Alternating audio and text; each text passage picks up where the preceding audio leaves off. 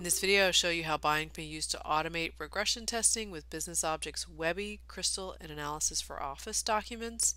360 Bind allows you to compare documents before and after a change. These tests can be performed in two different environments or in the same environment. Maybe you're applying a Business Objects patch, a database upgrade, whatever the case may be.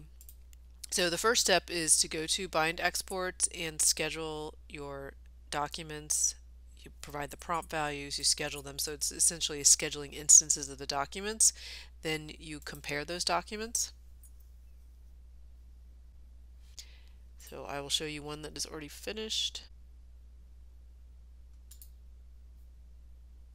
Okay, so if we look at what the settings are, the different options available for what can be compared.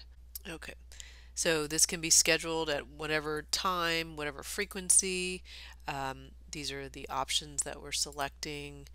And what do you want to compare? So this is the main thing is you can compare data. So that's, are the data the same on the two documents that you're comparing?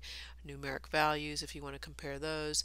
Image comparisons, if you have graphs on the reports, you can set a level of precision for that comparison.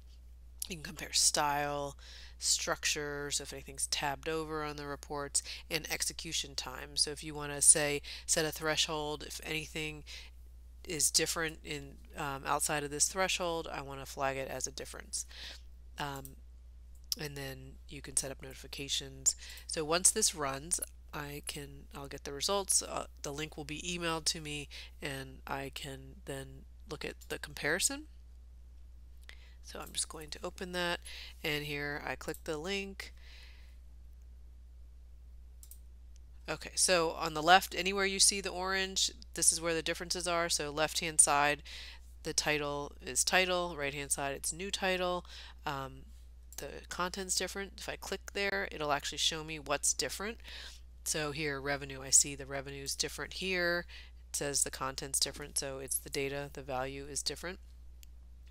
If I click on dresses, you'll see the text is actually black on the left and blue on the right. So that's showing the text color is different. It's highlighting that and telling me what is different, and so on. So this is the values are different, and I can close that if I want.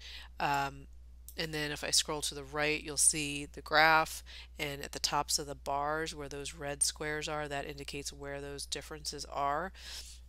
So I immediately see where they're different. As you can see, all of the things that you can compare: execution time, I can compare the data, so the results on the report, I can compare any images, in this example the graphs on the report, I can compare the styles, if there are any differences with the fonts, the colors, font style, the structure on the report. So all of this can be compared so that I can see what's different before and after a change, to allow for the automated regression testing of all of my business objects documents.